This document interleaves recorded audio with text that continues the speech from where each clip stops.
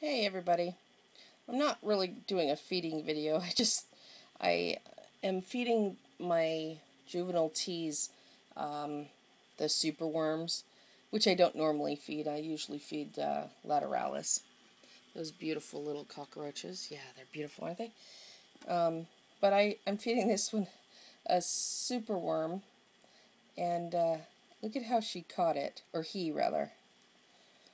This is a Platyomma Boehmei. His name is Dunberry.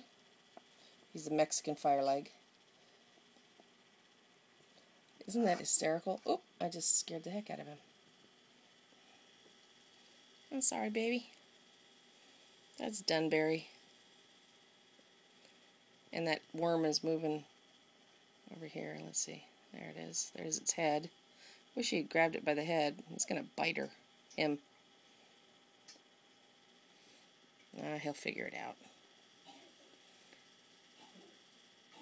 Isn't he beautiful? He just molted. I think it was on the 13th or something like that. He's just gorgeous. I have another one that has a superworm in his mouth. Let's see if I can get over there.